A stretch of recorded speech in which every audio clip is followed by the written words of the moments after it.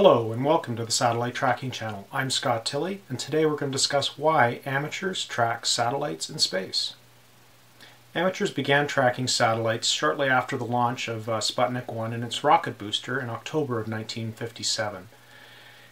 This event triggered a shock around the world, but also gave rise to the ability to study the upper atmosphere and the actual shape of the Earth, given the perturbations caused by these phenomenon on the actual satellite's orbit. Amateurs, under the auspices of Operation Moonwatch, sponsored by the Smithsonian Astrophysical Observatory in the US, and the equivalent optical tracking subcommittee of the British National Committee for Space Research in the UK, amateurs routinely made their observations with very simple equipment, often as simple as a set of binoculars, a stopwatch, and a star chart. They would observe a satellite passing by a formation of stars and time the passage with the stopwatch. The stopwatch in turn would be calibrated to a reference like WWV or CHU in Canada. By the mid-1970s, funding for Operation Moonwatch had evaporated and the program was shut down. By the mid-1980s, the equivalent program in the UK began winding down operations, with its last funding and activity occurring in 1990. The US Air Force, since the dawn of the space age, was the only public agency around the world releasing orbital elements for most, if not all, of the spacecraft in orbit that they could track. In June of 1983, the United States Air Force began classifying the orbital elements of military missions. In fact, they went as far as retroactively redacting orbital elements that had been publicly published in the years earlier.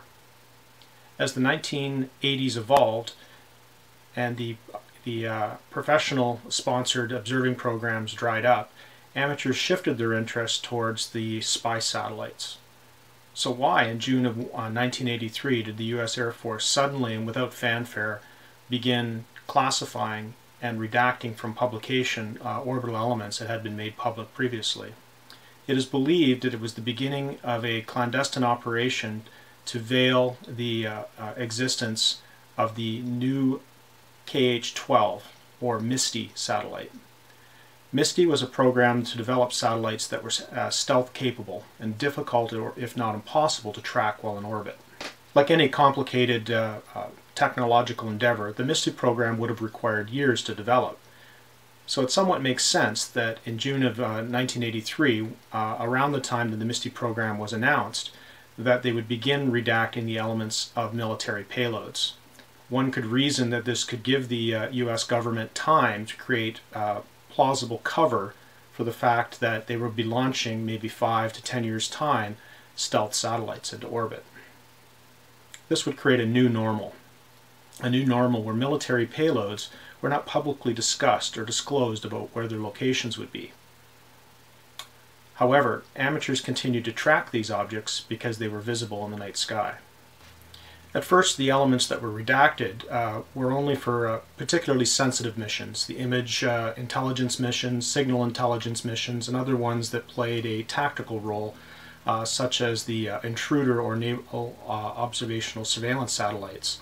Bizarrely, in 1999, the US Air Force expanded its ban on the publication of military satellite elements to less operational or less sensitive military missions, such as the Defense Meteorological Satellite Program and even GPS. This is rather bizarre because the GPS satellites themselves actually transmit their orbital elements down in such a way that any GPS receiver or equipment related to that could publicly decode and obtain their orbital positions.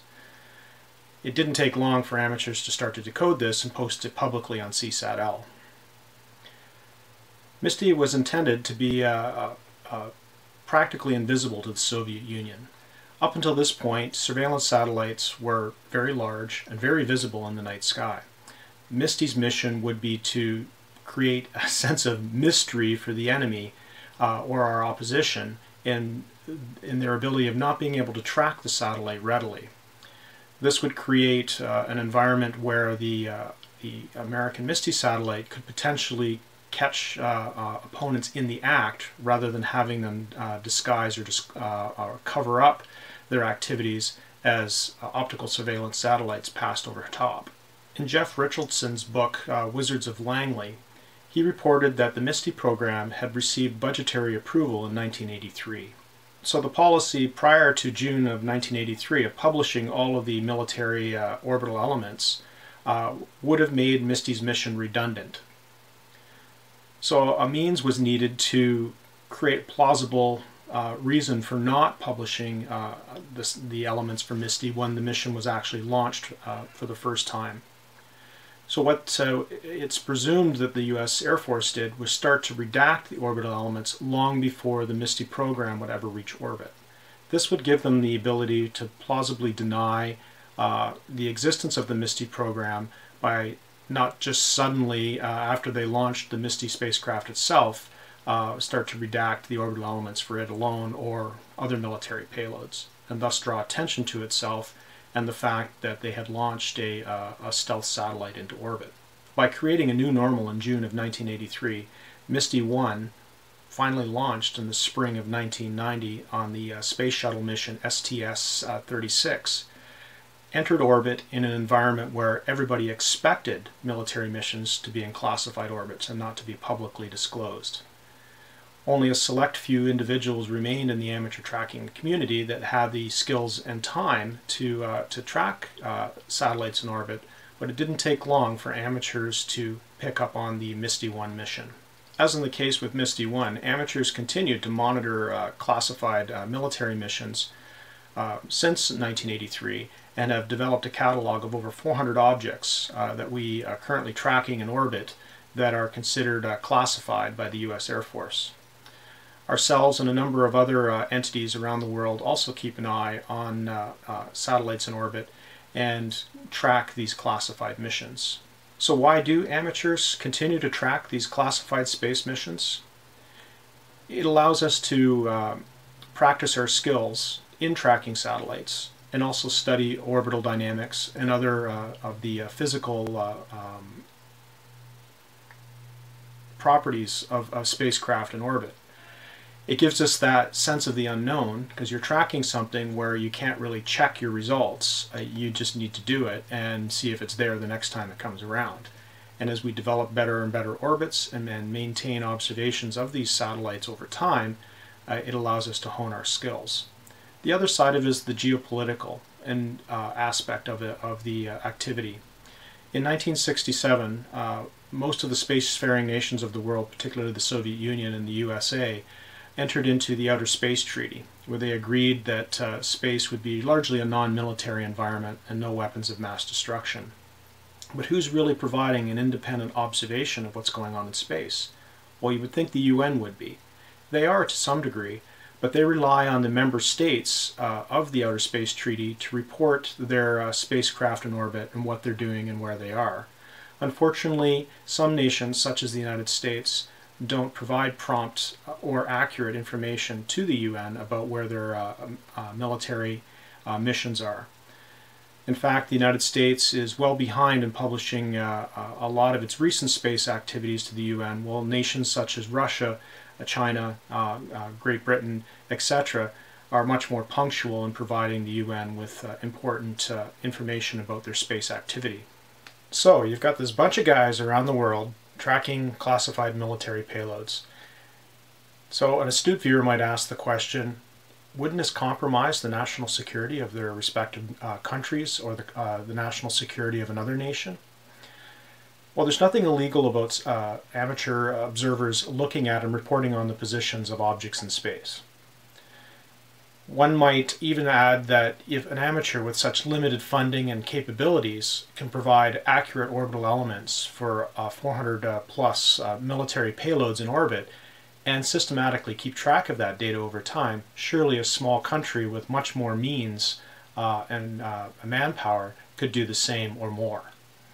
What it does point out is that with very simple means, an individual or a small group of people can keep track of what's going on in orbit. In the end, amateurs provide a level of transparency into the use of space by the various nations of the world, Amateurs, whether they're actually actively tracking satellites or actively reviewing published news and reports of activity in space, call out the nations of the world to be more transparent about what they're doing.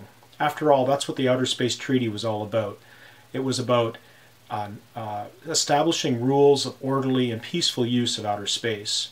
And ultimately, in the mid-1970s, the registration convention of the International Outer Space Treaty asked the nation-states of the world to advise on what their missions were doing and give enough information about their trajectories and orbits that there would be a certain level of understanding by all users of space what was going on up there, and potentially lower the political and geopolitical temperature at the time.